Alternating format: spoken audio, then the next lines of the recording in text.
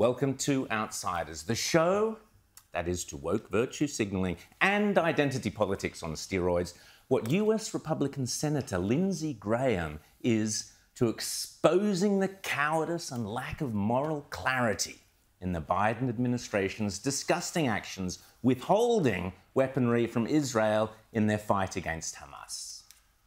Are you worried that if you make a decision to deny weapons that Israel say they need, that it would send a signal to Hamas and Iran to keep pushing?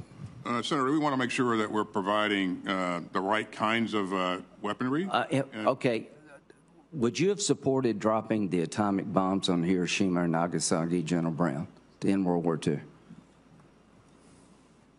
Well, Senator, I think just based on the situation where Well, we know. I mean, it's happened. We know. I'm not asking that they did it. Do you think that was disproportionate?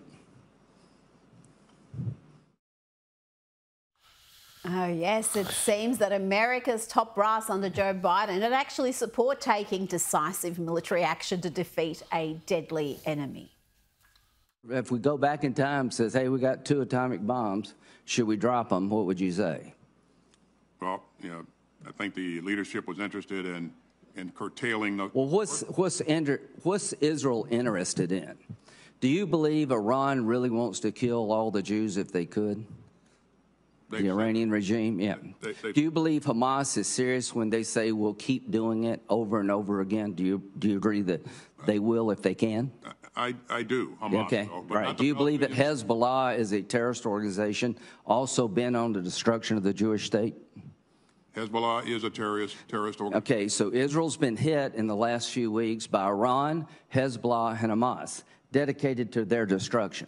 And you're telling me you're going to tell them how to fight the war? Can anybody else believe that Lindsey Graham is the voice of moral clarity? But it looks like West Point must be choosing their top cadets these days based on moral relativism and cultural Marxism. Do you still think it was a good idea, General Austin, to get out of Afghanistan?